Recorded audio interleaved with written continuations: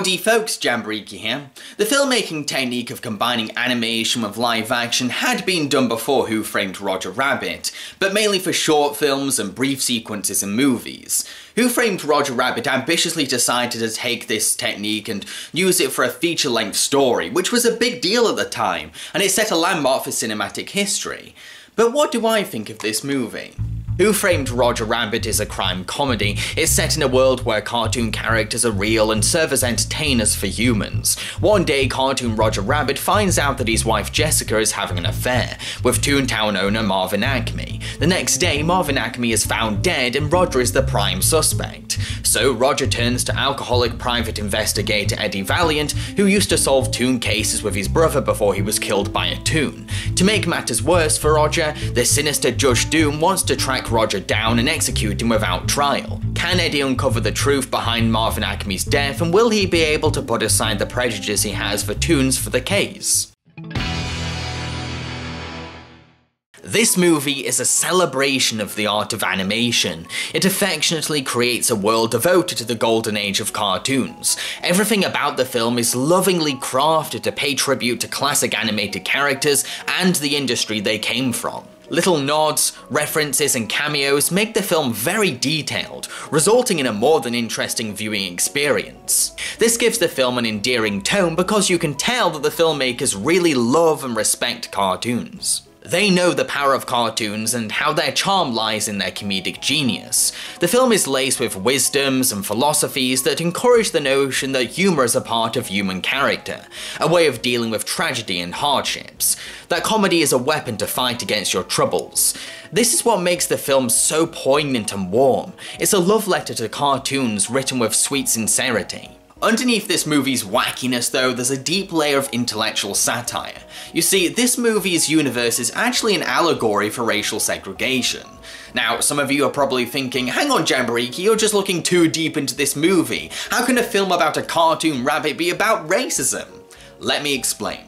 The Toons are divided from the humans and forced to live in their own neighborhood. There's a club for humans only where Toons are servants and performers. Still don't believe me? The story is set in 1947, a time when the Jim Crow laws divided races in America. And if that's still not enough evidence, get this. The movie was based on a graphic novel that apparently made the racial allegory a bigger focus. This level of depth adds a subtext to the movie that makes it thought-provoking as well as funny. Watching the film with these facts in mind creates a very intellectual experience. What I respect about this allegory is that it's executed in a subtle undertone rather than a heavy-handed commentary. It lets the audience read into the movie subtext while providing entertainment. What about the mystery aspect of this film though? Well, it's pretty exciting watching Eddie dive deeper and deeper and deeper into what's going on, as red herrings are planted throughout the narrative to keep us guessing. Who is behind all this? Who do we trust? It's all very thrilling. However, as much as I love this movie, I will admit that the truth behind what's going on is kind of convoluted. It's a lot of information to take in, and following what's happening made my head do somersaults. It's not too complicated to understand, but it's a bit too detailed. Maybe it's just me, but I felt like what was really happening could have been trimmed down to something less meticulous and overwritten. I'm going to give 4 points to the content of this film. Roger Rabbit is a very lovable character. He's crazy, wacky, and very funny. He can be really witty and charming. At the same time, he has many human qualities that make him believable and endearing. He expresses his emotions loudly, whether he's happy or sad, and he has a loving respect towards other cartoons and their craft. I can imagine him annoying some people because he's so wild and loud, but I find him to be really sweet and hilarious. Eddie Valiant is a broken down man. Ever since he lost his brother and partner, he's been drinking heavily, lost his dignity, and no longer enjoys his job. It's heartbreaking watching him fall apart, but it's this case that slowly helps him to regain his sense of humor, pride, and respect towards Toons. It's also very funny watching him get grumpy around crazy loud cartoons. Jessica Rabbit serves as the film's femme fatale. There's something dangerous and exciting about her.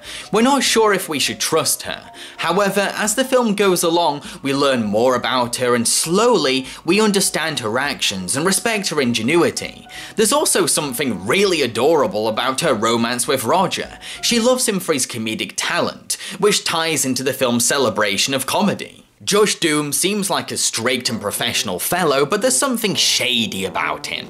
I won't spoil the twist behind him, but it'll totally surprise you, and people watching the film again will notice subtle clues about his character that'll help indicate what's revealed later on. Dolores is Eddie's love interest in the film. She's obviously fed up of Eddie's bad habits, but you can tell that deep down, she loves him. She has a really lovely relationship with Eddie that's framed like a classic film noir romance. In addition, loads and loads of famous cartoon characters make cameos in the film.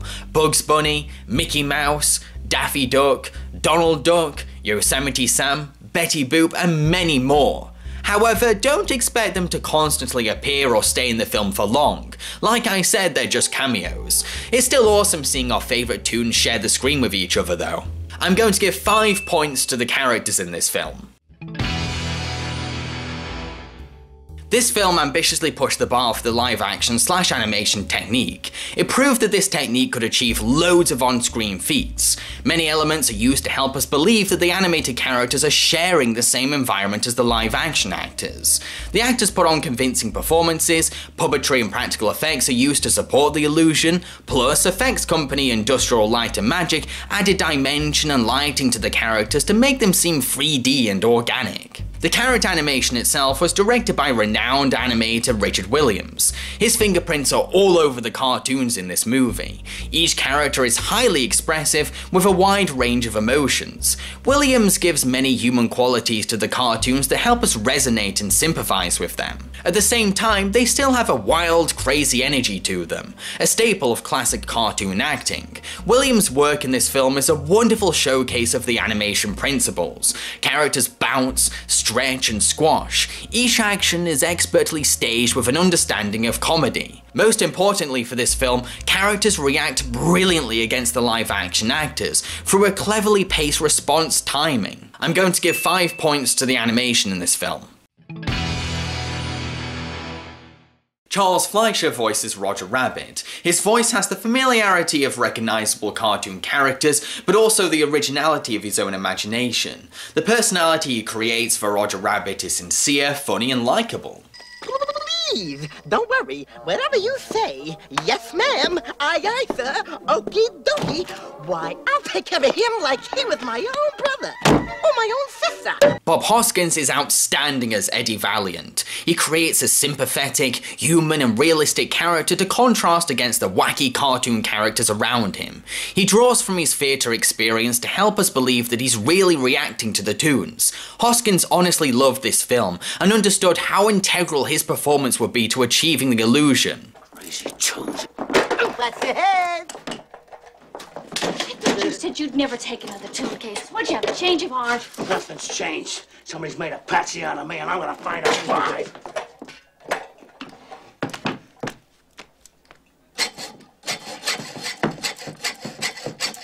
Hold still, will ya? Does this help? Yeah, thanks. Do you mean to tell me that you could have taken your hand out of that cuff at any time? No, not at any time. Only when it was funny. An uncredited Kathleen Turner provides the voice of Jessica Rabbit. She sounds sultry, saucy and sexy, perfectly capturing the traits of a femme fatale. No, I love my husband. You've got me all wrong. You don't know how hard it is being a woman looking the way I do. Yeah, well, you don't know how hard it is being a man looking at a woman looking the way you do. I'm not bad. I'm just drawn that way. Christopher Lloyd plays Judge Doom. It's certainly one of his more subdued performances. He uses subtle acting methods to help suggest the truth behind his character. This makes the twist believable and gives second-time viewers something to notice. Is this man removing evidence from the scene of a crime? No, Judge Doom. Valiant here was just picking it up for you. Weren't you, Eddie? And hand it over. Sure. His #1 seller. I see working for a tune has rubbed off on you. I wasn't working for a tune. I was working for Arcade Maroon. Yes, we talked to Mr. Maroon. He told us the rabbit became quite agitated when you showed him the pictures. The rabbit said one way or another, he and his wife are going to be happy. Joanne Cassidy plays Dolores. You can feel her frustration towards Eddie, but at the same time, there's a look of love in her eyes. Listen to me. Look, I want you to go out. I want you to buy yourself a new swimsuit, because you and me are going to Catalina. I'm on the verge of wrapping up this case. No, you're not, Eddie. That's what I came to tell you. I stopped by probate. Maroon's not after Toontown like you thought. It's Cloverleaf that wants to get their hands on Toontown. They put in the highest bid. And unless Mr. Acme's will shows up by midnight tonight, Cloverleaf is gonna own Toontown. What? In addition, this film is packed with loads of iconic voice actors in its cast, including Mel Blanc, Mae Questel, June Foray, Jim Cummings, Frank Welker, Nancy Cartwright, and many more. I love the idea of some of the greatest voice actors getting together to bring cartoon characters to life. I'm going to give 5 points to the acting in this film. The music score for this movie is like a chameleon. It adapts itself to whatever's on screen, it camouflages itself in the background while supporting the movie. Whether it's using sultry jazz to capture the film noir feel, or zany show tunes to go along with the cartoon antics. But I do feel like a little spice is missing. That little something to make my heart pound, my eyes widen. Don't get me wrong, it's a solid effort, it's a really good music score, but it just needed that extra punch there. I'm going to give 4 points to the music in this film. To conclude, while I wouldn't say that Who Framed Roger Rabbit is a godlike, perfect, flawless masterpiece, I definitely recognise its technical achievements and consider it to be a wonderful classic movie. It's executed with so much charm, humour and imagination. I highly recommend it if you're a fan of cartoons and film noir. Who Framed Roger Rabbit has gained a total of 23 points, which translates to 4.5 cartoon strawberries out of 5.